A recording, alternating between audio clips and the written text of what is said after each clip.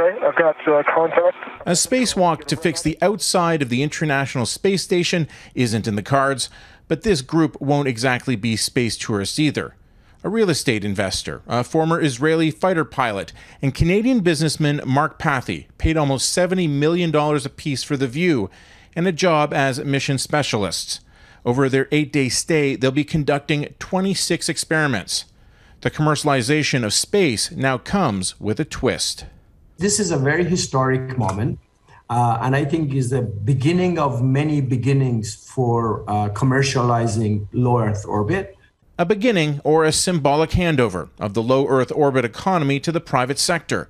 Last year, Virgin Galactic and Blue Origin sent space tourists to the edge of space, but they only offer a taste of it compared to the full meal guests on the ISS with Axiom get.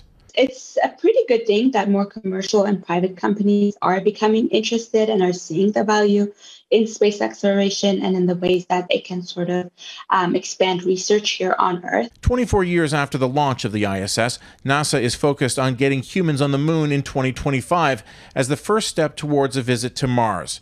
And when the ISS is decommissioned sometime around 2030, Axiom is expected to have the first of several commercial space stations floating above the Earth, likely filled with millionaires dabbling in science. Mike Drolet, Global News, Toronto.